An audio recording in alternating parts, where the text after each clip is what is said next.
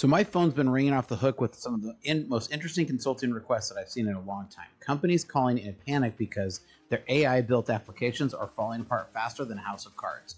So last week alone, I got 3 calls from businesses whose vibe-coded projects turned into complete disasters. Now, one CEO told me that his AI-generated e-commerce site was literally creating fake customer reviews by itself. Another founder discovered that their AI agent deleted their entire database despite explicit instructions not to touch it.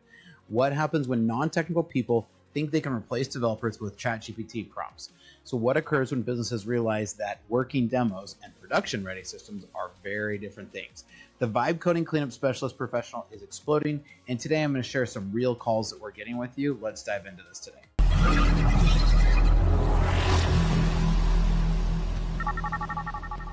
All right, so first of all, thanks everybody for hanging out with me as I've been trying to figure out my audio. Hopefully the audio is a lot better today. We're working on it. It's still a work in progress. If you give feedback, obviously your feedback's been well appreciated. Thanks for sticking with me. I really appreciate it. Now, the AI coding explosion has created a new category of technical disaster that I've never really seen before. Businesses thought they could skip hiring developers by using AI tools to vibe code entire applications. Now they're calling consultants like me to fix the mess. One of the first things about this is so crazy is the sheer volume of code that these applications have is staggering.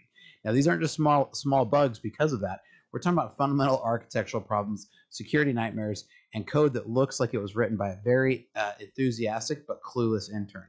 But it looks like it was about 20 interns because there's so much code to it. Now, last month, a client called because their AI-generated e-commerce platform was automatically creating fake product reviews for items that didn't exist. So then it was linking to items and they were even broken, right? So the business owner used a vibe coding platform to build their entire site over a weekend using natural language prompts.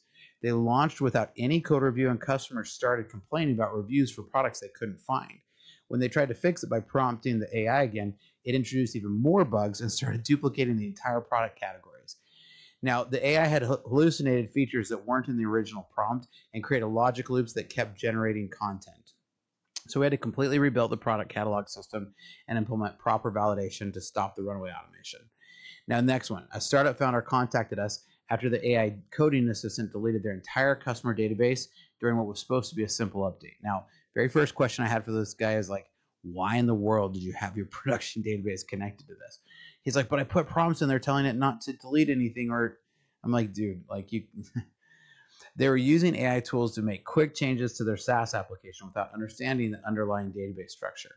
The founder explicitly told the AI not to modify the database, but interpreted optimize the user table as delete the unused records. If you like this clip, make sure you check out the full Startup Hack Live video here because we've got lots more for you today.